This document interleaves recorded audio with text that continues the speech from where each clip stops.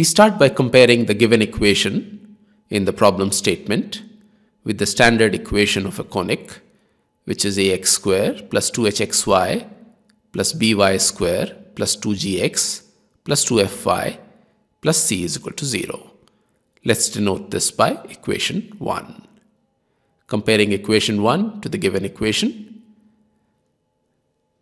the coefficients of x square and y square are 0. Therefore, a is equal to b is equal to 0. Equating the coefficient of xy, we get h is equal to k upon 2. Equating the coefficients of x and y respectively, we get g is equal to minus 4 and f is equal to 9 upon 2. And finally, c is equal to minus 12. Now we know that equation 1 represents a pair of straight lines if the determinant with rows A, H, G, H, B, F and G, F, C is equal to 0. Now we substitute the values of A, B, C, F, G and H obtained above.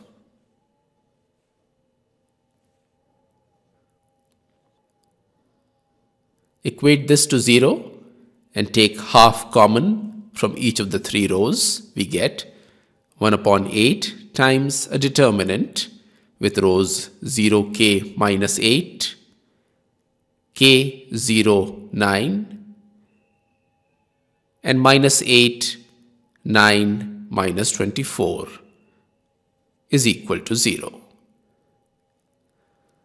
Opening up this determinant, we get minus k times in brackets minus 24k plus 72 minus 8 times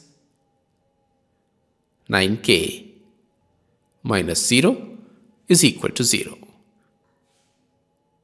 This simplifies to 24k square minus 72k minus 72k is equal to 0, which implies that 24k square minus 144k is equal to 0,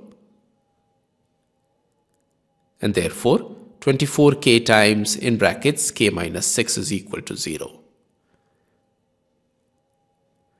which implies that k should be equal to 0 or k should be equal to 6 for the given equation to represent a pair of straight lines, and this is the required answer.